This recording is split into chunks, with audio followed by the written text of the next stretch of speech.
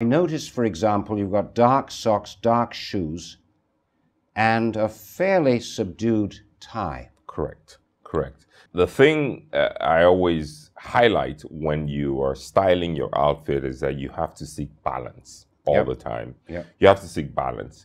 And so if you're wearing, say, a dull gray suit or dull navy suit, you have some latitude in terms of accenting it, your accessories. You can employ a bit more color, or you can take a bit more artistic license in accessorizing the outfit.